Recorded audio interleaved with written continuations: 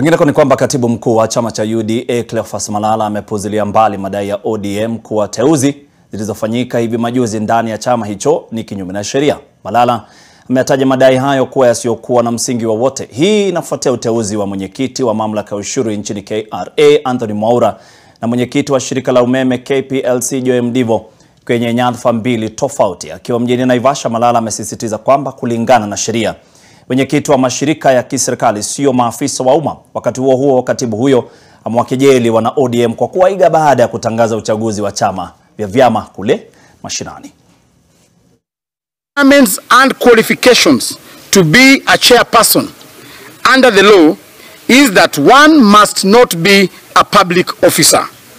Board chairpersons are appointed by the president discretionally and are not remunerated as employees of the institutions that they chair. The accusation of ODM are therefore unfounded and benighted.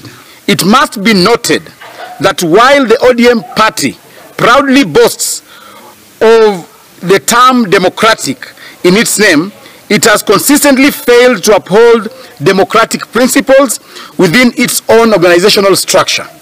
The absence of grassroots election within the ODM party since its inception, close to 20 years ago, raises serious questions about its commitment to democratic process.